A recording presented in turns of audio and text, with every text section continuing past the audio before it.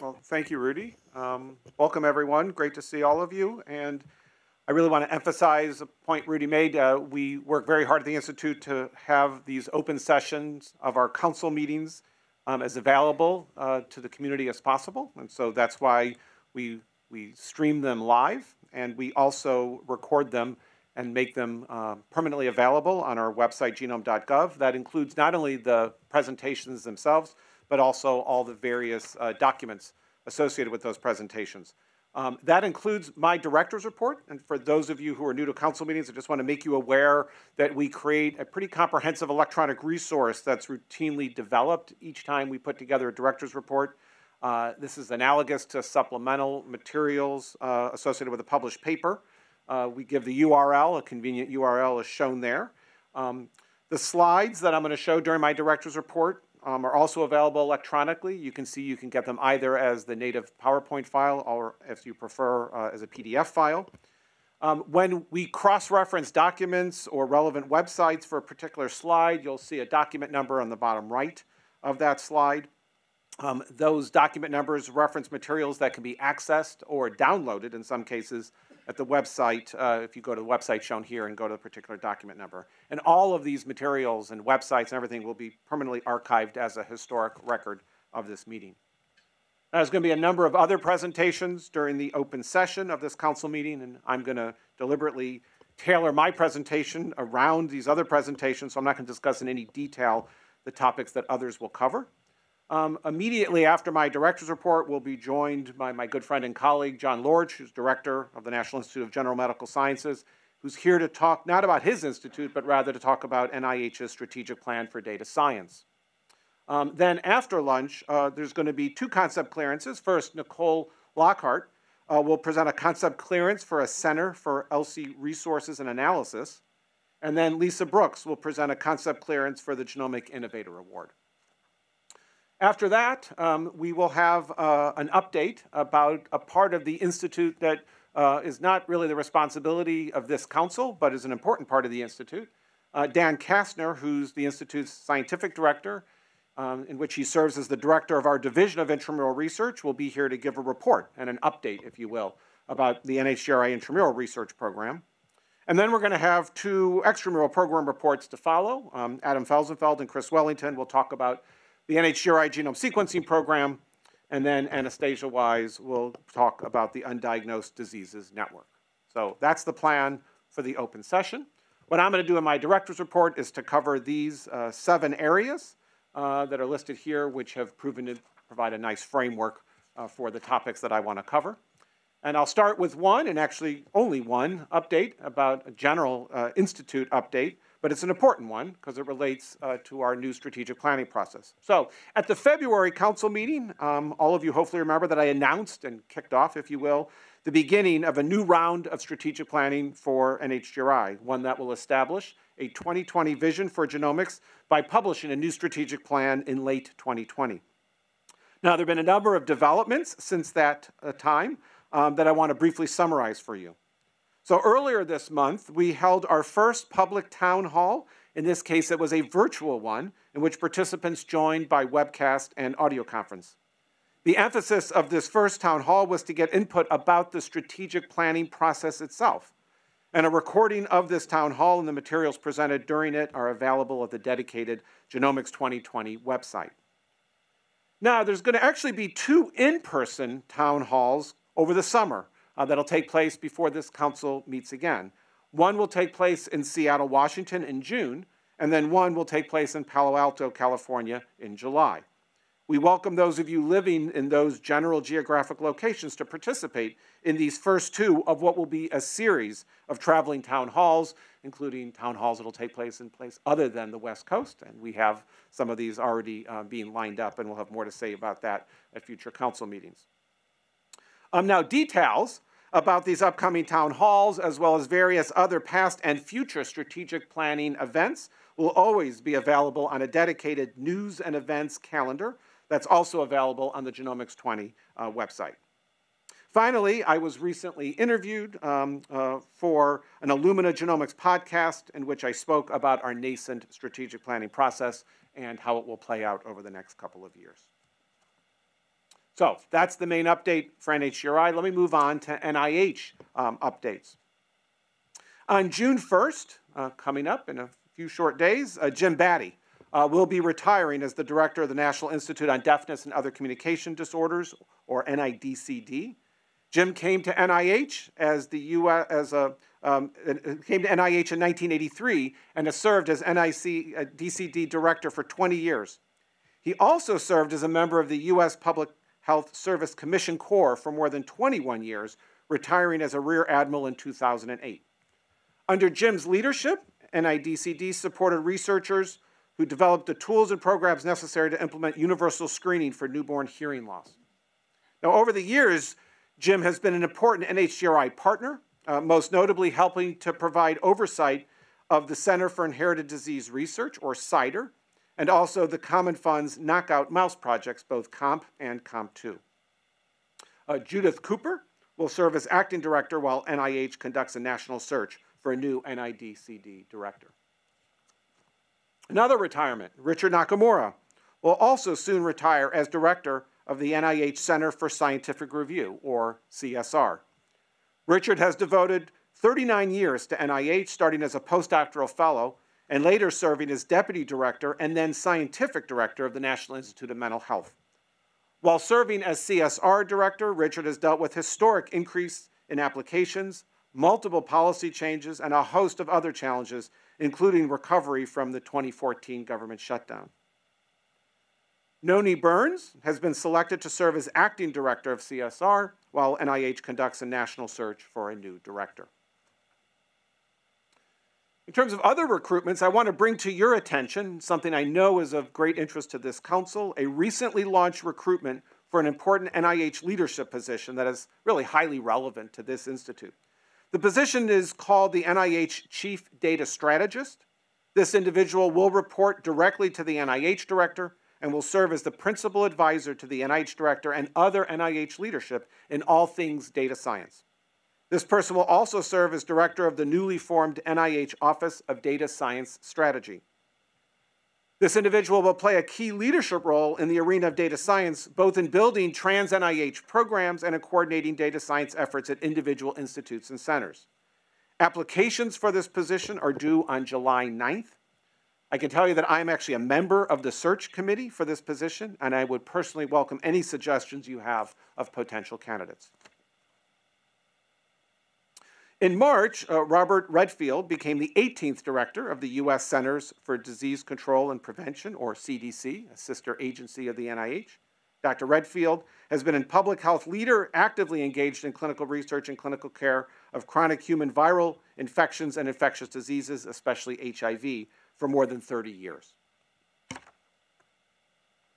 terms of relevant policy developments, you may recall that an interim final rule was previously issued to delay implementation of the revised Common Rule from January to July of this year.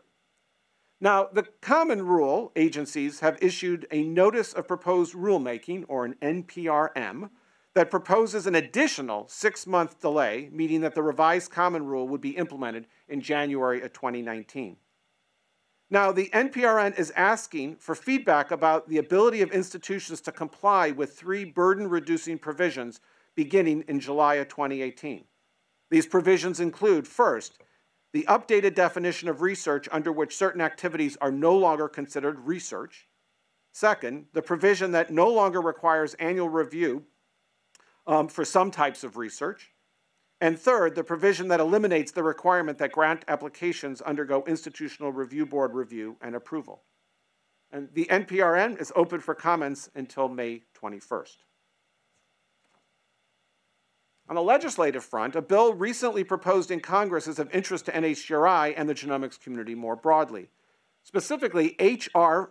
5062, titled the Advancing Access to Precision Medicine Act, was introduced in the House of Representatives by Eric Stilwell, who's a Democrat from California, in February. The bill has been referred to the House Committee on Energy and Commerce. The stated purpose of the bill is to, quote, to provide for a study by the National Academy of Medicine on the use of genetic and genomic testing to improve healthcare and for other purposes, end of quote. The bill, if passed, would primarily accomplish 2 things. First, let me just of that. First, the bill would charge the National Academy of Medicine to conduct a study of how genomics can improve preventive care and precision medicine. And second, it would amend Medicaid to allow states to offer whole genome sequencing clinical services for children with undiagnosed diseases. In March, President Trump signed the fiscal year 2018 Omnibus Appropriations Bill into law. Needless to say, this was of great interest to NIH. The bill provides an 8.8% or a $3 billion increase for NIH. Of this $3 billion, about $1.2 billion is set aside for specific areas that include, but are not limited to, $414 million for Alzheimer's disease research, $500 million for opioids research, and $60 million for the All of Us research program. I am pleased that NHGRI received a 5.4% or $28.5 million increase, putting our fiscal year 2018 budget at $556 million. These funds have already started to be dispersed to NHGRI, and the Institute is working extremely hard to utilize these additional funds in an efficient and effective manner. All of us at NHGRI, and I am sure the entire biomedical research community, are appreciative of the continued support of the U.S. Congress in our ongoing work. Well, now that we have our fiscal year 2018 budget in place, budget attention is turned to preparing for the start of fiscal year 2019, which is now just over 4 months away. Well, to get things started, the President released his proposed fiscal year 2019 budget for the federal government back in February. Now, this budget was a bit complicated for a number of reasons, including the timing for finalizing the fiscal 2018 budget and the need to then include an addendum for the released fiscal year 2019 budget proposal. But putting those nuances aside, the bottom line is that the President has called for an overall budget reduction for NIH, which would involve a proposed 8.1% reduction for NHGRI over fiscal year 2018.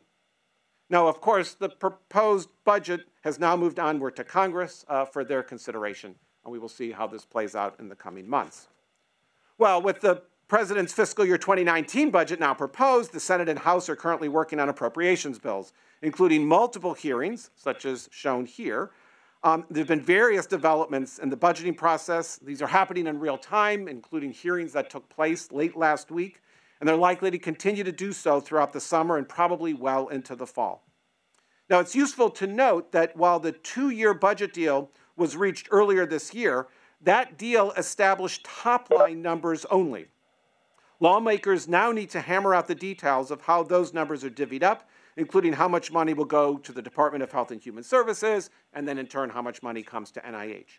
So we're obviously tracking all of these events carefully, and we hope to have more positive budget news at future council meetings. So moving on now to general genomics updates. Starting with some sad notes, the first of which is the genomics community recently lost a true pioneer and a legend. Sir John Sulston, founder of the Wellcome Trust Sanger Institute in the United Kingdom, passed away all too soon at the age of 75.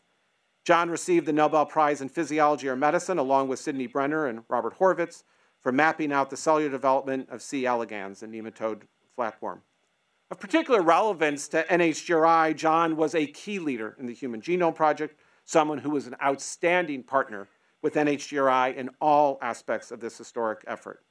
In addition to his scientific excellence, he was a strong leader in advocating for open and rapid data sharing. John will be sorely missed.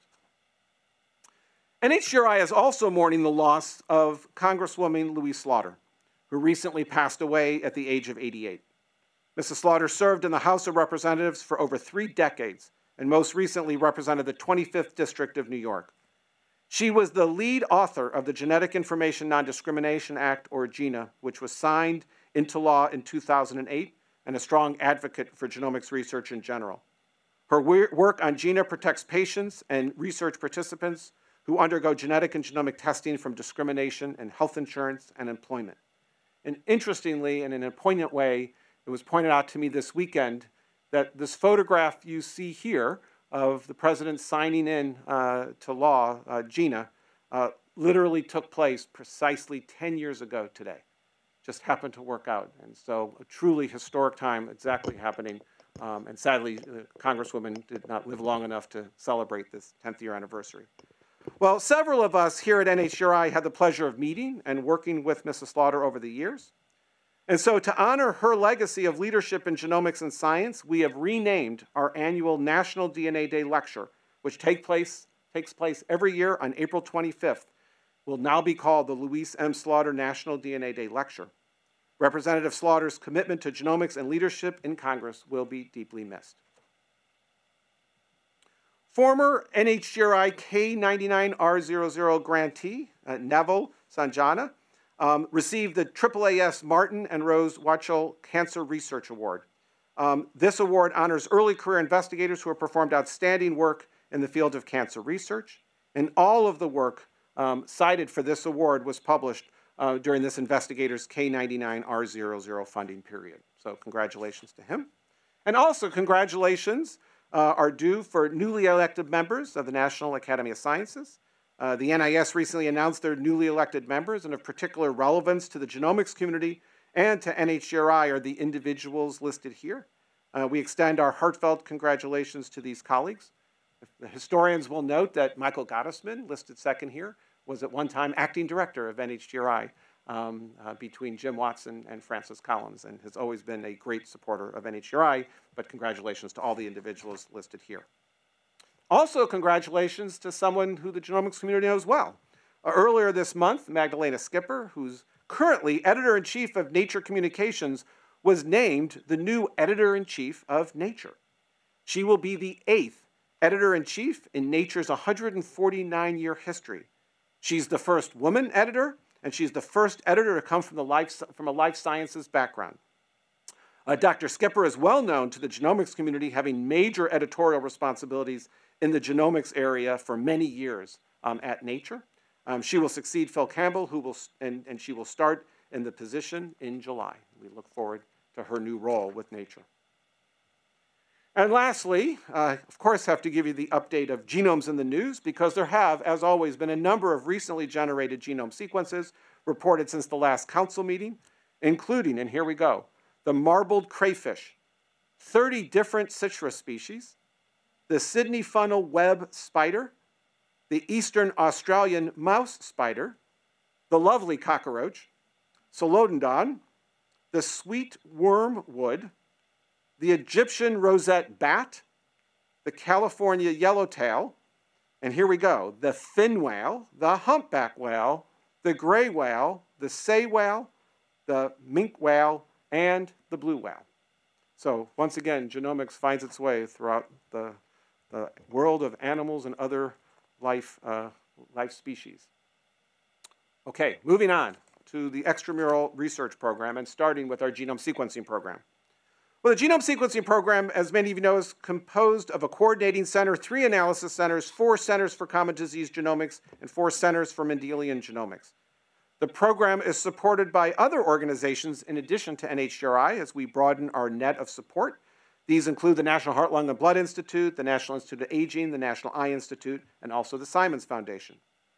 Now, the genome sequencing program recently held its annual consortium meeting, and the various centers discussed research updates, sequencing progress, and their goals and strategies documents, which will guide their plans for the rest of the current grant cycle.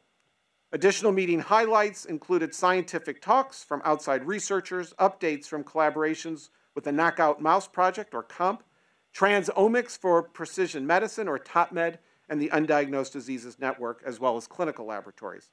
And finally, they had opportunities within the program to build common resources. In terms of some numerical updates, we'll go through each program. The Centers for Common Disease Genomics are using large-scale genome sequencing to discover genomic variants underlying common diseases, including rare risk and protective variants. These centers also aim to understand common disease architectures and ascertain optimal study designs. As of May of 2018, the centers had sequenced over 101,000 samples. 58,000 reflect whole genome sequences, and about 43,000 reflect whole exome sequences. The centers aim to sequence about 200,000 samples by December of 2019. Freeze 1 of these data, which includes 20,000 whole genome sequences, was made available in November 2017. The centers are currently working on Freeze 2, which will include whole genome sequences generated as of May 1st of 2018. Freeze 2 is intended for release this coming summer.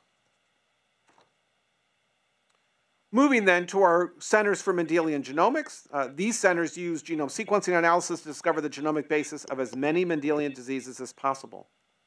Now, by sequencing the genomes of roughly 45,000 individuals, these centers have discovered more than 3,000 disease gene associations. Over 2,100 of these associations meet the conservative Tier 1 criteria, while the remaining 1,000 meet the suggestive Tier 2 criteria. Other accomplishments of these centers include helping to accelerate discoveries globally by releasing tools and methods that others can use to acquire samples, analyze data, and share results. Through courses and training, the centers are empowering researchers to bring cutting-edge genomics to the study of Mendelian diseases. As a result of both their discovery and outreach efforts, the centers have been involved in more than 450 publications to date. Now, a subset of key collaborators within these centers include the Knockout Mouse Project, the Undiagnosed Diseases Network, Matchmaker Exchange, thousands of sample providers, and tens of thousands of patients and family members. NHGRI staff recently convened a 4-hour webinar in March to discuss the Human Genome Reference Sequence. Specifically, over 65 stakeholders were asked to discuss the future of NHGRI-funded components of the Genome Reference Consortium. Topics included how the reference, which currently includes 261 alternate loci, 70 fixed patches, and 70 novel patches, as shown on this figure, how best these things should be represented. How to include haplotype resolved data, what additional data sets are needed, what bioinformatics tools should be developed in conjunction with the reference, and how the consortium can improve education and outreach opportunities for the basic science and clinical communities. Also affiliated with our genome sequencing program, the Cancer Genome Atlas, or TCGA, is a coordinated effort between NHGRI and NCI to better understand the molecular basis of cancer. This project completed data generation in 2016 and has 2 noteworthy capstone activities this year. First, the Pan-Cancer Atlas was published last month as a collection of 27 papers across a suite of Cell journals. The project provides a unique, comprehensive, and interconnected understanding of how, where, and why tumors arise in humans, focusing not on cancer genome sequencing, but also on different types of data analyses, such as investigating gene and protein expression profiles and associating them with clinical and imaging data. Second, there will be a 3-day Cell Symposium in Washington, D.C. in late September to discuss future research enabled by the TCGA legacy, and to mark the end of this decade-long effort. Abstracts are due June 15th, and the registration deadline is August 10th. Moving on, NHGRI's technology development program continues to move forward, paving the way to new technologies and discoveries in genomics.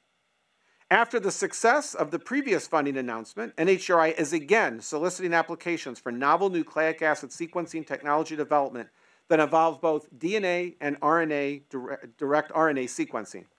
The first application due date for this new request for applications is June 27th. An advanced genomic technology development meeting will be held at Northeastern University later this month. Novel DNA sequencing and genomic technology developers from the program will come together over several days to facilitate collaborations and interactions. Meanwhile, an adjacent public meeting will allow broader community participation and also discussion of NHGRI's next phase of strategic planning. The goal of the Encyclopedia of DNA Elements, or ENCODE project, is to create catalogs of all functional elements in the human and mouse genomes and to make those catalogs freely available as a resource to the biomedical research community. In this effort, ENCODE has produced its Registry of Candidate Cis-Regulatory Elements, or CCREs, that is at the core of the project's encyclopedia. This registry integrates data produced by the ENCODE and the NIH Common Fund Roadmap Epigenomics Consortium to identify regions of the genome with potential functional activity. Now, ENCODE's new online visualization tool provides the means necessary to search candidate cis-regulatory elements by ENCODE otherwise known as SCREEN. In other words, to screen this registry to make it easier to annotate genomic data. For example, one can enter a single nucleotide polymorphism or genomic coordinate of interest indicated by the upper red arrow, and SCREEN will attempt to find candidate regulatory regions, such as the one indicated by the lower red arrow. One can also find out about the expression of a gene of interest by entering that gene name indicated by the upper left green arrow, and then clicking on the gene expression tab indicated by the upper middle green arrow, which then reveals the gene expression results indicated by the bottom green arrow. ENCODE tutorials, including a recent tutorial about using SCREEN, can be found on the NHGRI website, genome.gov. Altogether, SCREEN consolidates in one website information important to understanding gene regulation and expression and its relationship to human health and disease. ENCODE data are widely used, and there are now about 2,000 community publications from groups without ENCODE funding who use ENCODE data for their published work. ENCODE consortium members have produced more than 600 publications themselves. 3 recent publications from ENCODE and related projects deserve highlighting. So, for example, in November 2017, the ENCODE Data Coordination Center published a description of the ENCODE portal database and website as a source for data and metadata generated by the ENCODE consortium, as well as hosting data and metadata from related projects, including the Genomics of Gene Regulation, Roadmap Epigenomic Project, Model Organism ENCODE, or ModENCODE, and the Model Organism Encyclopedia of Regulatory Networks, or MODERN. An update of MODERN, an extension of the ModENCODE project, was published online in January 2018. This paper provides a description of the catalog of regulatory elements identified by mapping Drosophila and C. elegans transcription factors and how to access those data and resources.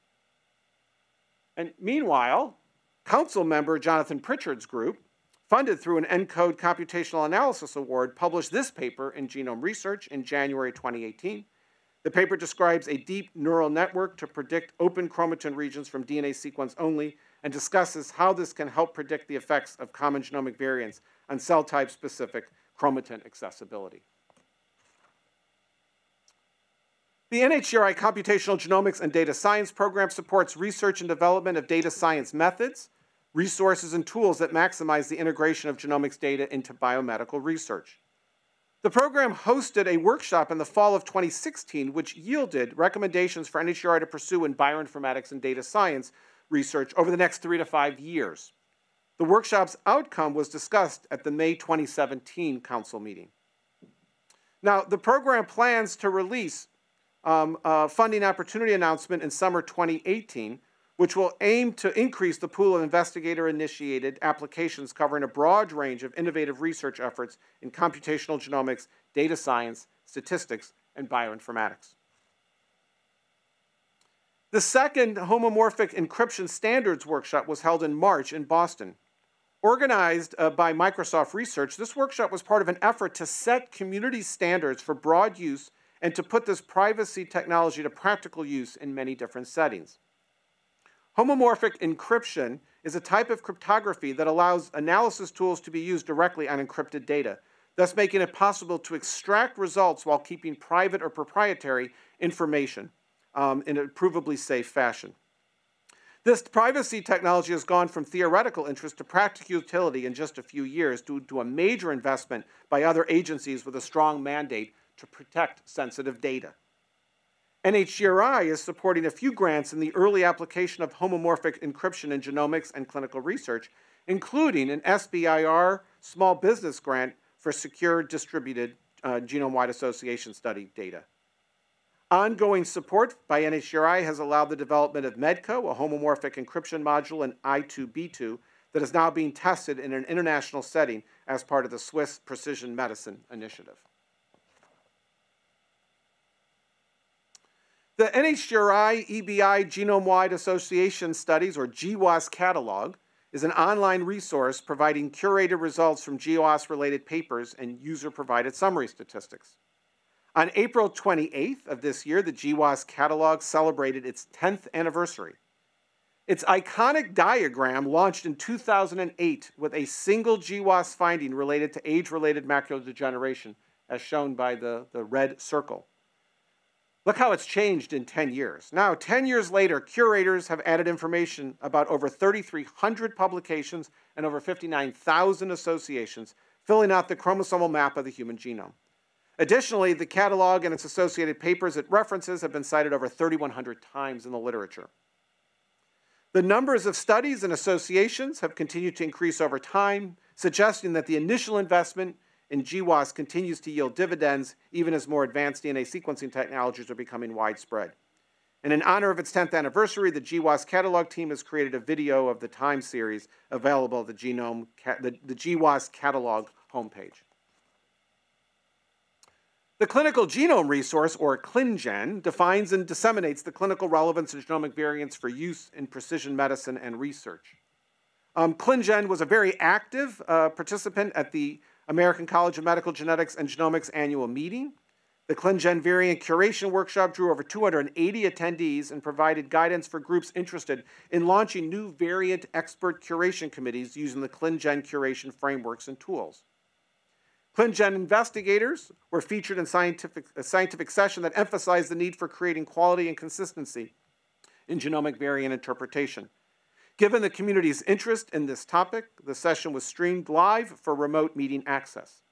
And finally, Dr. Jonathan Berg delivered a ClinGen overview during the presidential plenary session and encouraged the community to join ClinGen's curation efforts. ClinGen joined a number of US and international partners to form the Gene Curation Coalition, or GenCC, with the overarching goal to standardize curation processes, terminologies, and the results from gene disease curation efforts. In addition to ClinGen, partners include the Genetics Home Reference, Decipher's Developmental Disorders Genotype-Phenotype Database, OMIM, Genomics England Panel App, Transforming Genetic Medicine Initiative, or TGMI, and also OrphanNet. Now, this coalition will next meet on Wednesday, actually, of this week, so in 2 days, in Hingston, England, in advance of the 2018 Curating the Clinical Genome Conference co-hosted by ClinGen and Decipher. Several new ClinGen papers have been published in the last few months. The ClinGen Inherited Cardiomyopathy Expert Panel summarized their adaptation and validation of the ACMG-AMP variant classification framework for the MYH7 gene-associated inherited cardiomyopathies. The ClinGen Sequence Variant Interpretation Working Group published a letter to the editors of Genetics in Medicine, providing a rationale for the removal of 2 criteria, including in the ACMG-AMP Sequence Variant Interpretation Framework. And finally, a commentary in Cold Spring Harbor Molecular Case Studies outlined points to consider for sharing genomic variant level information from clinical genetic testing with ClinVar. And a full list of ClinGen publications can be found on the ClinGen website. Meanwhile, the Clinical Sequencing Evidence Generating Research, or CSER program, aims to generate evidence related to the clinical utility of genome sequencing with a major emphasis on recruiting ancestrally diverse and medically underserved populations. Now, work from phase 1 of CSER was prominently featured at the recent American College of Medical Genetics and Genomics meeting. In total, there were 10 CSER-related posters and presentations addressing secondary findings and complex genomic results, economic perspectives, and sharing genomic results with family members. And a recent paper from the first phase of CSER looked at the reasons that patients declined study participation. The decline rate ranged from 12% to 64% across 7 sites, with a median of 28%. Commonly cited reasons were similar to those reported for clinical single-gene testing and non-genomic sequencing genetics research. The most frequently cited reason for decline was time commitment and study logistics at about 35%, followed by no reason given or unknown at 16%, and privacy and discrimination concerns at about 13%. A small percentage of potential participants cited psychological impact at 8%, or not wanting to receive secondary findings at 2% as reasons to decline, suggesting that these concerns were not major barriers to participation in genome sequencing studies. Since the start of funding for the second phase of CSER last summer, investigators have established 6 working groups to collaborate across multiple program areas, including clinical utility, education, and return of results, ethical, legal, and social implication and diversity, stakeholder engagement, survey measures and outcomes, and sequence analysis and diagnostic yield. The working groups have been focusing on harmonizing measures and outcomes in study patients and providers to be measured at baseline and at follow-up. These harmonized measures will be developed and shared with other NHGRI genomic medicine consortia, including eMERGE and IGNITE. Investigators are also preparing for a satellite stakeholder workshop during the next CSER in-person meeting in September. The Newborn Sequencing in Genomic Medicine and Public Health, or NSIGHT program, explores in a limited but deliberative fashion the implications, challenges, and opportunities associated with the possible use of genomic sequence information for the care of newborns. In January of 2018, Jennifer Puck's group published a paper in Human Mutation showing that dried blood spot DNA from samples archived over 20 years ago can be used without whole genome amplification for exome and genome sequencing. Shown here on the right is actually an agarose gel image revealing tight bands of high molecular weight with no observable degradation of the DNA extracted from dried blood spots. This demonstrates that when properly stored, dried blood spots can yield DNA of sufficient quantity and quality for exome and genome sequencing without amplification. In February of this year, Stephen Kingsmore's group published a paper in Genomic Medicine showing that genome sequencing can accelerate the diagnosis of critically ill infants. In the figures shown here, time to diagnosis on the left and age at diagnosis on the right were both decreased for infants receiving genome sequencing in addition to standard genetic testing. Standard genetic testing shown, when it was added, was shown in red, as compared to just standard genetic testing alone, shown in blue. Now, many of you might remember, quote, the case of missing heritability that was popularized by Brendan Marr's article in Nature in 2008. That article led to NHGRI workshop that produced this Nature paper, now with nearly 3,800 citations, and this diagram of the then understanding of where the heritability of complex traits unexplained by GWAS might be found. Well, 10 years later, NHGRI reconvened many of the original workshop participants to revisit this issue and ask, what have we learned since 2008? What has been or will be the value of identifying the sources of missing heritability? And what research can or should be pursued to determine these sources? Workshop participants concluded that using all associated SNPs, or even all genotype SNPs, explains much more heritability than genome-wide significant SNPs alone. 45% for height, for example, compared to 5% for genome-wide significant SNPs. They also proposed that increase in the proportion of heritability explained remains important for improving the reliability of prediction algorithms, and they recognize the critical need for this and so many other genomics research questions for expanding the study of African and other non-European populations to enhance characterization of human genomic variation and leverage subpopulation differences for finding associated genomic variants. In March, Terry Manolio and Laura Rodriguez and I participated in an international summit of cohorts and biobanks with 100,000 or more participants. The summit was organized by the NHGRI-initiated Global Genomic Medicine Collaborative, or G2MC, in collaboration with the Global Alliance for Genomics and Health, or GA4GH. Representatives of over 50 very large cohorts from more than 30 countries, as shown here, convened at Duke University in March. And in total, these studies account for over 25 million participants. The summit was conceived by the heads of international research organizations, so the HEROES group, and the group leads, specifically Jeremy Farrar of the Wellcome Trust and NIH's Francis Collins, seen as a means to bring together very large cohorts and explore the potential for collaboration and harmonization among these international cohorts. Participating cohorts agreed to develop a searchable registry of cohorts and their key details, explore the potential for a common IT infrastructure, and develop a strategy for large-scale collaborative genome sequencing and the use of other omics technologies. The group is currently identifying other relevant cohorts through G2MC and GA4GH and hopes to reconvene the group within the next year. And in April, NHGRI released 2 program announcements to stimulate investigator-initiated genomic medicine research. The PARs, one for R01s and one for R21s, aim to support research that will advance our understanding and implementation of the use of genomic information about an individual to inform clinical care, as well as the health outcomes of that clinical use. And the PARs will have 6 application dates over 3 years, the first of which is June 20th of this year, and the other ones listed here on the slide for convenience. The Ethical, Legal, and Social Implications, or ELSI research program, supports research on the implications of genomics for individuals, families, and communities.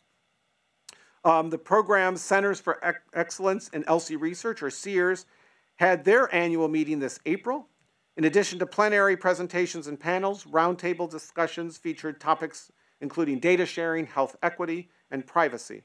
This format emphasized transdisciplinary dialogue and trainee interactions. The Genomics and Society Working Group of this council provides guidance to the ELSI research program. At their next in-person meeting on May 23rd, later this week, the working group will welcome new members Pat Dverka, Consuela Wilkins, and Vardit Ravinsky, as well as bid farewell to working group member and former council member Shanita Hughes-Halbert. Lastly, 2 recent webinars reached out to the community to gather ideas and on needs and resources to increase the reach, impact, and transparency of ELSI research.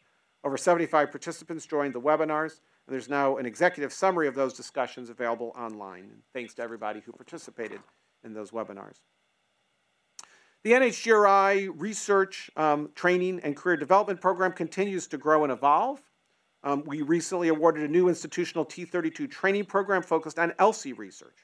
Scott Roberts of the University of Michigan will lead the new program, which will complement the 18 currently funded NHGRI T32 programs. This new program will support both pre- and postdoctoral trainees and will incorporate a mix of coursework, research opportunities, and mentoring to provide practical knowledge on the current state of genomic science and medicine. Core principles in bioethics, also grant writing and manuscript preparation, as well as interdisciplinary ELSI research projects. Our Diversity Action Plan, or DAP program, seeks to expose underrepresented minority students to genomic research experiences, and a new NHGRI DAP award has been made. The new program at Duke University, which focuses on genomic medicine, is led by Suzanne Haga and Gregory Way, will consist of a 10-week mentored research project with undergraduate students from Duke and North Carolina Central University.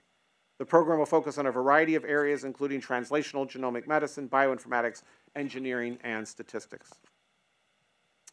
And then our NHGRI Research Training and Career Development Program held its 3rd annual meeting, which took place at UCLA in March. This annual meeting continues to provide a venue for all trainees supported by NHGRI to come together, present their research, form collaborations with other trainees and established investigators. And pictured on the left are the attendees of the meeting.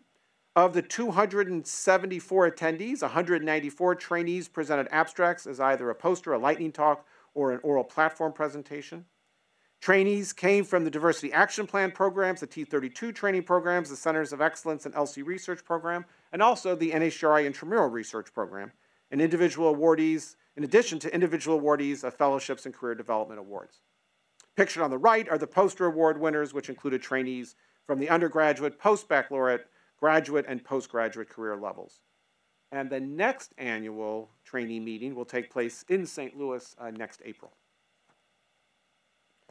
Now, as a new item for my director's report, I will be including a new section every time in director's report on NHGRI extramural research highlights, because the other slides and material that I typically go through for the extramural program tend to emphasize updates and accomplishments from the Institute's managed programs and initiatives.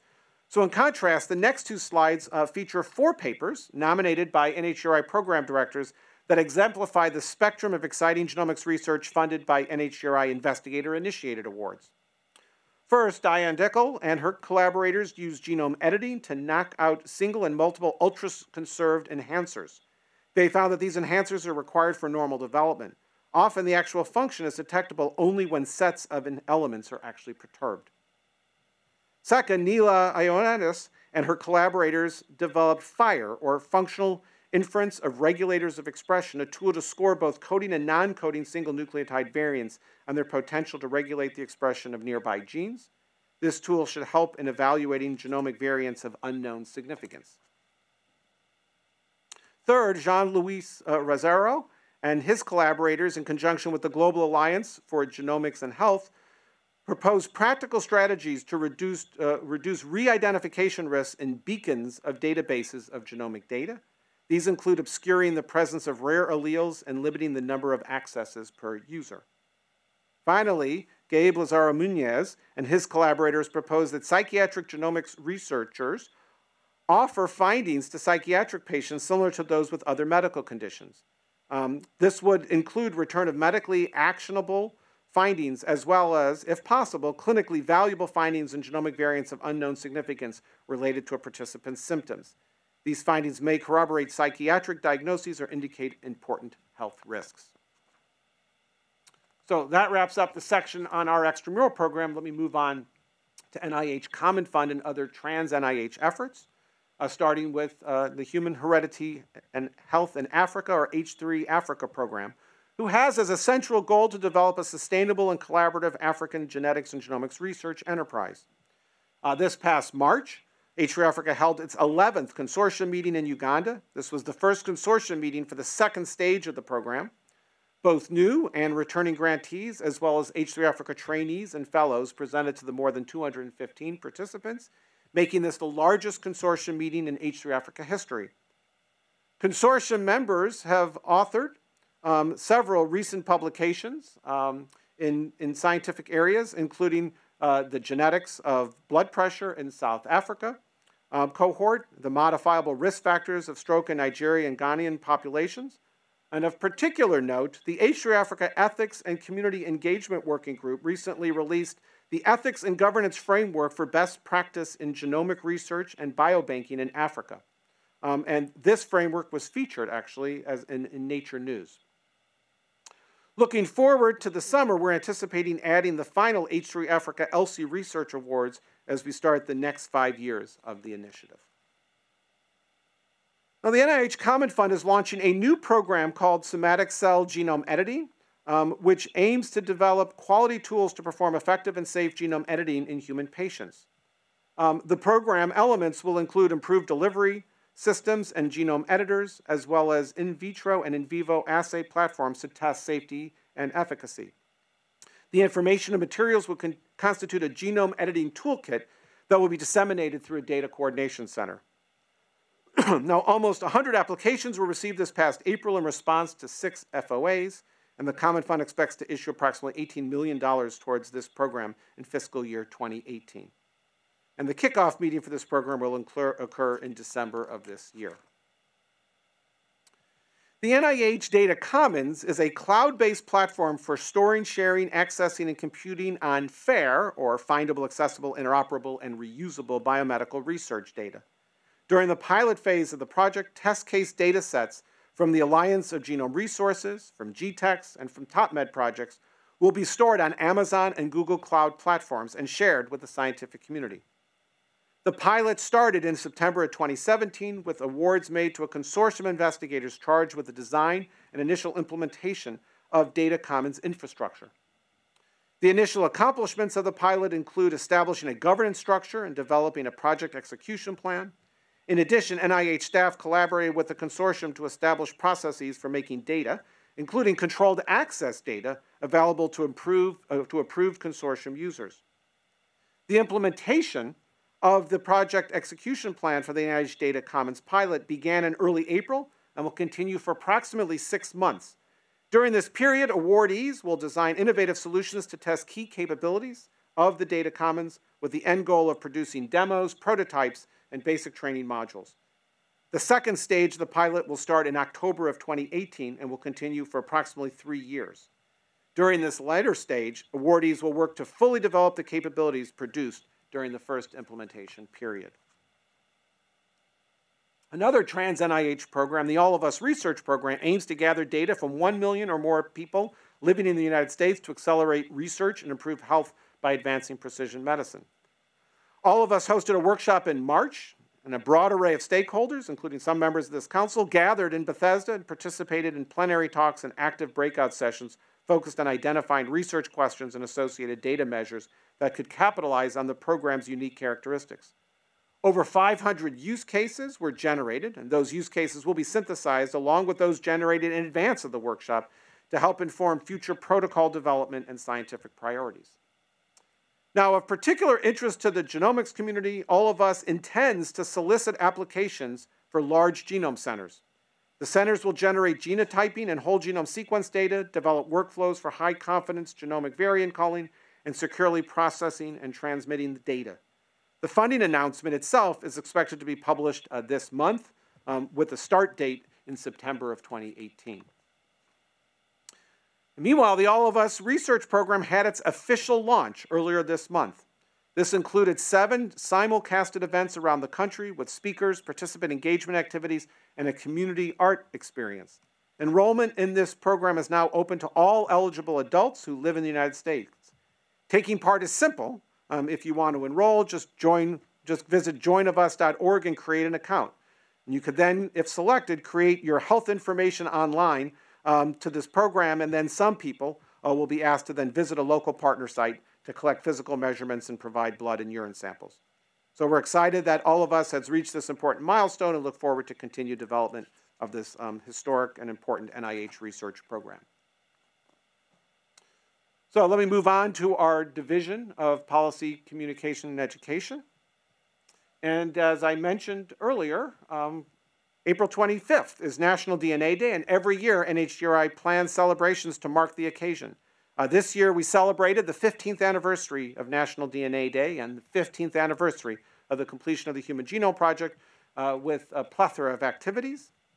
To kick off NHGRI's DNA Day events, we hosted a 6-part Ask Me Anything, or AMA, series on the popular online discussion forum Reddit. Prominent genomics experts participating in these AMAs included Dr. Francis Collins, as well as NHGRI Council member Dr. Aviv Regev, who answered questions posed by the public. Then on National DNA Day itself, NHGRI hosted Dr. Oliver Noel, who's founder and CEO of DNA Simple, for the newly renamed, and as I mentioned earlier, Louise M. Slaughter National DNA Day Lecture. Dr. Noel spoke about his interesting career path and his experience as an entrepreneur, including his appearance on the TV show Shark Tank. We also broadcast this talk through Facebook Live. To close out DNA Day celebrations, NHGRI partnered with the Smithsonian's National Museum of Natural History, and NHGRI's Dr. Lita Proctor gave a Human Origins Human Origins Today, or HOT topic talk about the human microbiome. Lastly, our DNA Day event map featured 93 DNA Day events, and I'm also pleased to report that 5 states this year signed proclamations declaring April 25th, 2018 as National DNA Day, reflected by the red stars on the map. Now, it was the 15th anniversary of the completion of the Human Genome Project, so to commemorate that, NHGRI enlisted partners from academia, industry, government, K-12 education, patient advocacy, and various other organizations to launch the 15 for 15 celebration. This celebration involved a 15-day countdown leading up to National DNA Day on April 25th, together enumerating 15 ways that genomics is influencing our world since the completion of the Human Genome Project. Topics range from technology advances in DNA sequencing to pharmacogenomics and rare diseases to DNA forensics and agricultural genomics. In addition, the celebration was promoted through daily newsletters, via social media, and involving the help of our national network of partners. All of the content and communication assets were shared in a 15 for 15 celebrations partner toolkit in early March. The Genetic Science Learning Center at the University of Utah promoted the celebration on its website, which is the most highly used genetics teaching website in the world.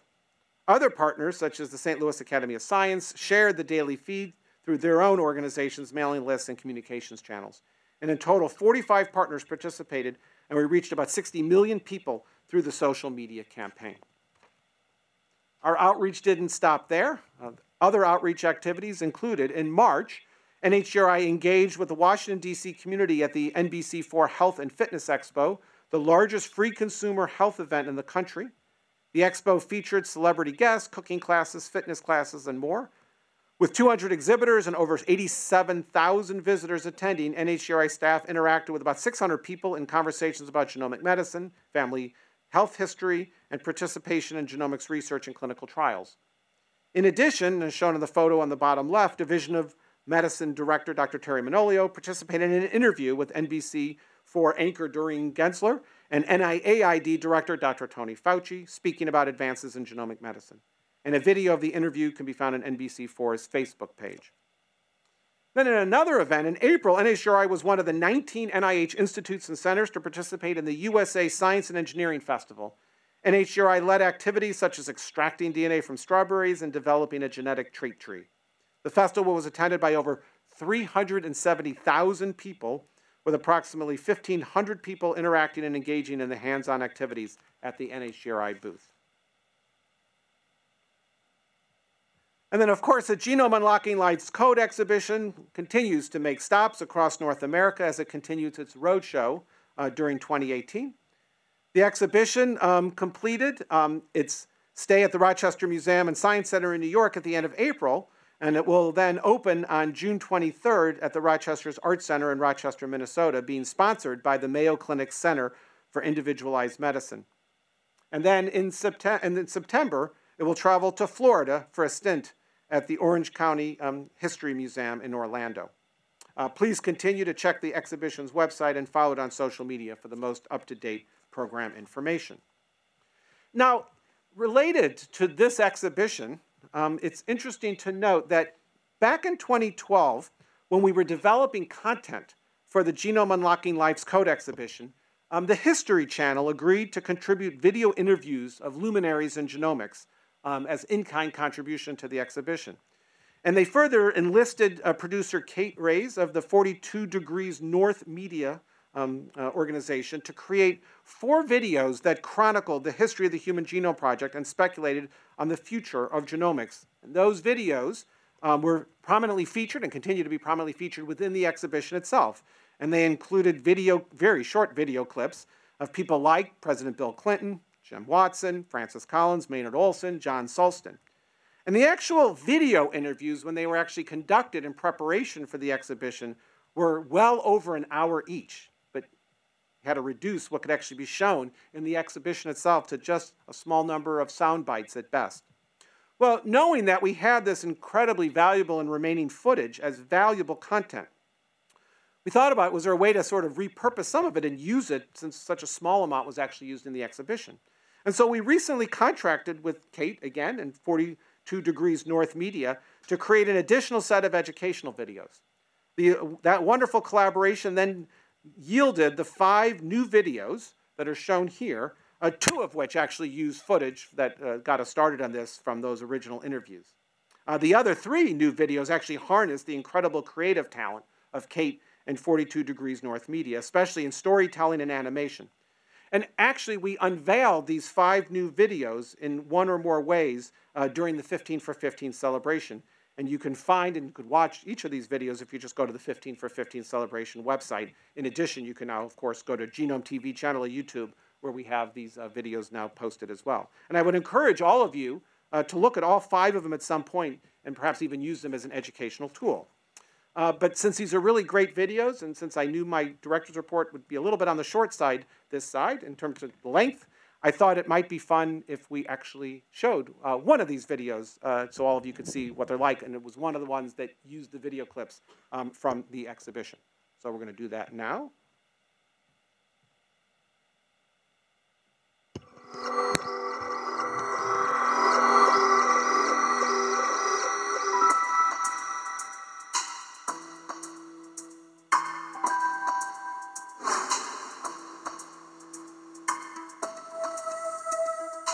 In 1989, a group of scientists was assembled to decode the human genome under the direction of Dr. James Watson.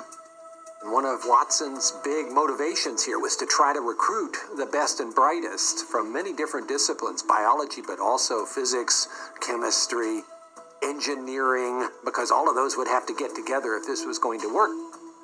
Many of the biologists, and I love them dearly, of course, were dragged into it kicking or screaming in the beginning because they failed to see the tremendous value that such an enterprise would provide the field.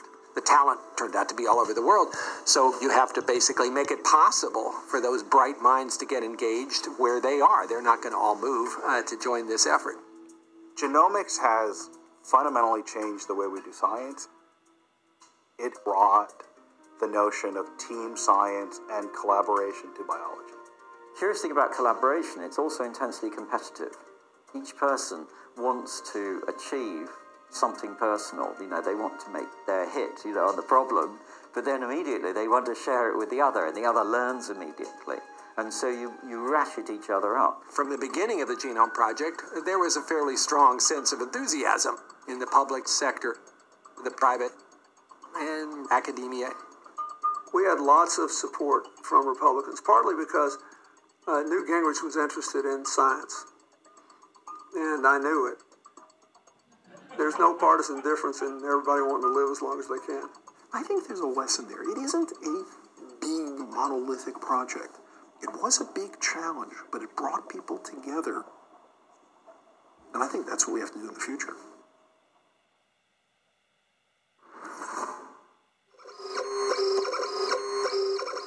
When the Human Genome Project was started, it's important to note the technology of sequencing was not developed yet. So it's, in a sense, a project that was launched with a wing and a prayer. We couldn't sequence it at that time. The machines were nothing like fast enough. There were no machines even. Sequencing was done by hand.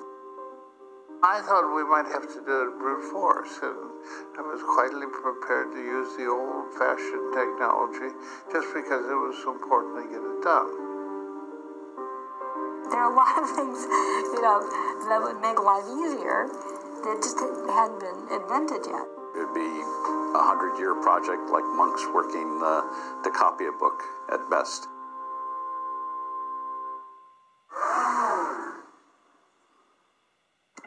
Bit by bit, we got into more and more large-scale sequencing. But the sequencing is enormously important because it provides the possibility of searching by computer.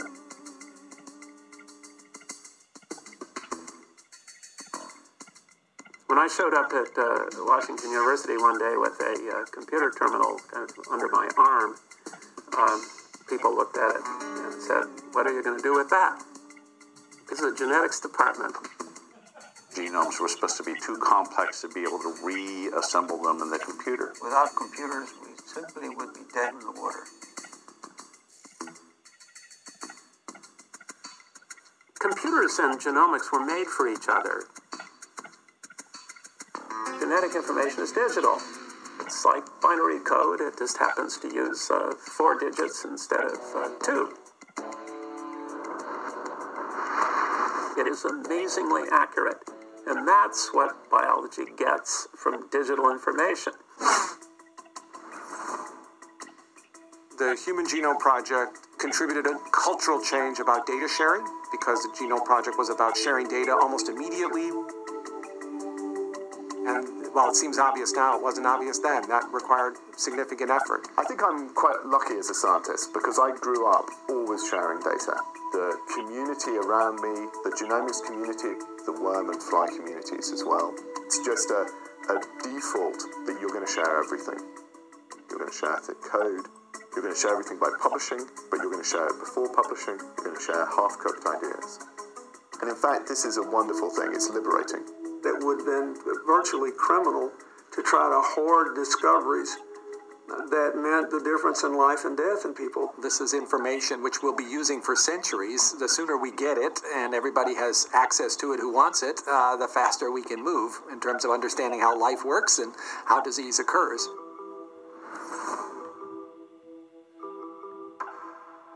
Patients invest a certain degree of fear about genetics. Who's going to find this out? How will it be used against me? A lot of the ethical and social considerations that we're struggling with today really have historical roots in the early 1900s in the United States, where we had many states that had laws that allowed us to forcibly sterilize people and prevent them from having children based on whether we as a society felt that they were genetically fit. So at the beginning of the Human Genome Project, we got it right of bringing in the social scientists, the ethicists, the lawyers, and we now have helped to provide a whole generation of scientists that are focusing on the ethical and social issues of genomics.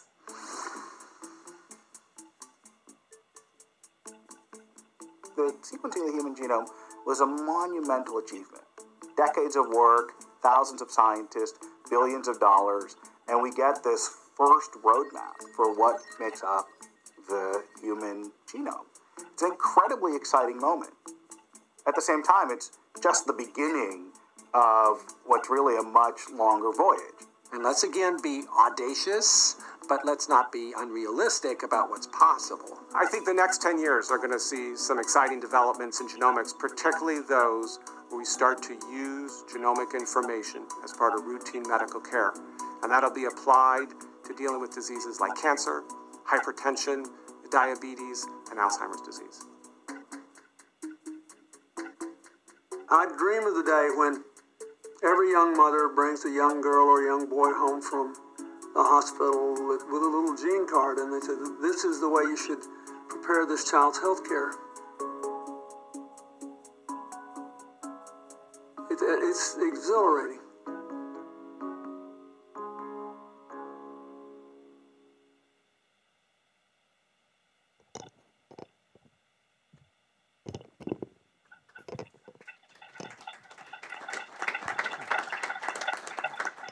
And I would encourage you to look at the other four.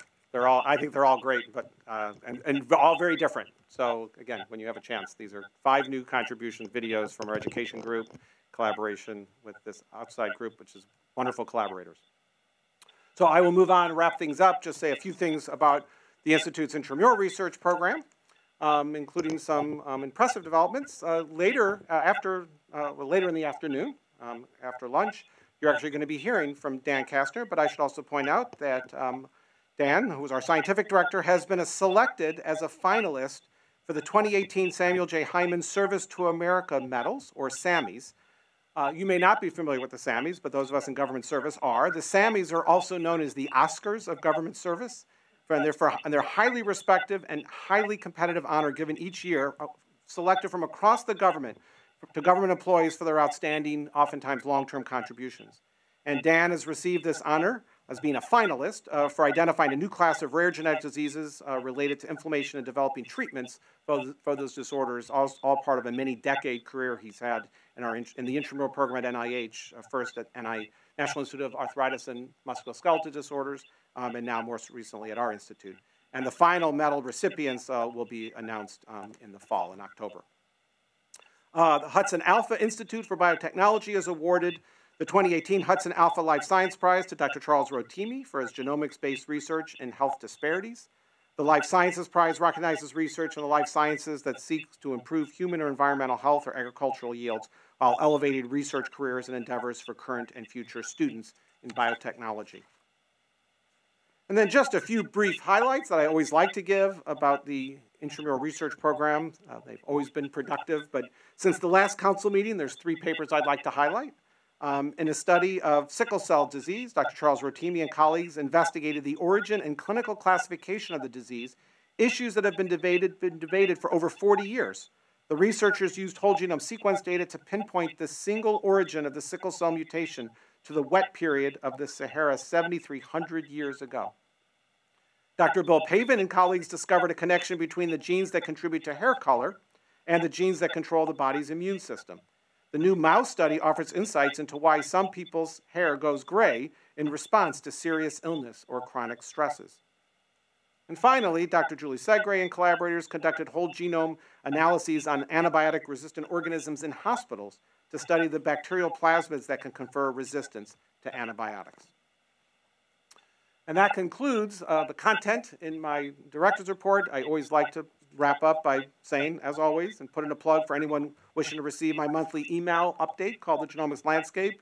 You can simply go to NHGRI website and subscribe under email updates. And then a final thanks to the 50 to 60 people, most of which sit in this room, who contributed, put together this director's report and all the materials that go with it. As always, it's a group effort, and it takes weeks and weeks of preparation before each council meeting. And also a special thanks to the communications group and the web team for making that electronic resource available. And of course, a special thanks to Chris Wetterstrand, who's the ringleader and coordinator for putting my director's report together. Now, this is an interesting photo. Here is Chris celebrating National DNA Day, not with me, but with a cardboard replica of me. Seriously, that is not me in the photo. You can tell from the handshake. It's a very unnatural-looking handshake. That is a cardboard replica of me, and just don't ask why is there a cardboard replica of me. It's just one of these things I don't want to have to admit to. So I will stop there, thank all of you, and take any immediate questions you may have before I introduce our next speaker.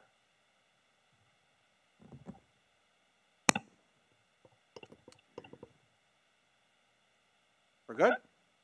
Okay.